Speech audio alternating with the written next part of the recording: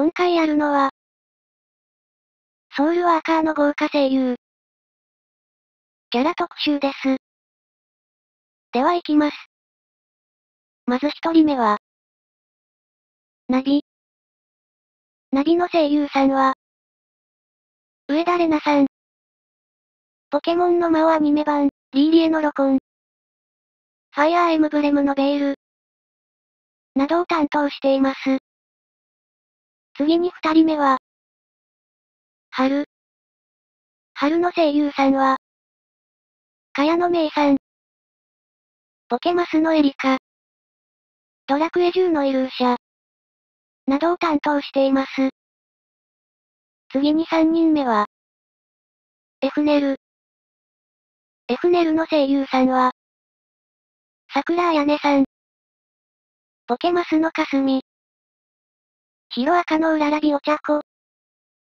進撃のガビブラウン。などを担当しています。次に4人目は、アーウィン。アーウィンの声優さんは、下野紘さん。稲入れの半田真一、フィディオアルデナ。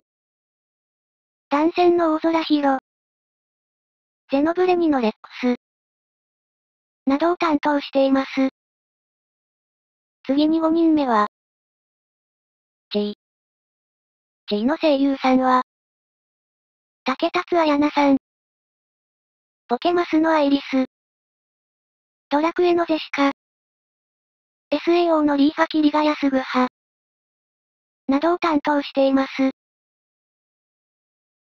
最後に6人目は、ジン。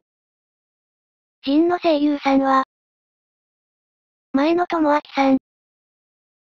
稲入れ五王の剣雄一。ポケマスの大悟。ジョジョのスクアーロ。などを担当しています。いかがでしょうか。この動画はこれで終わります。では。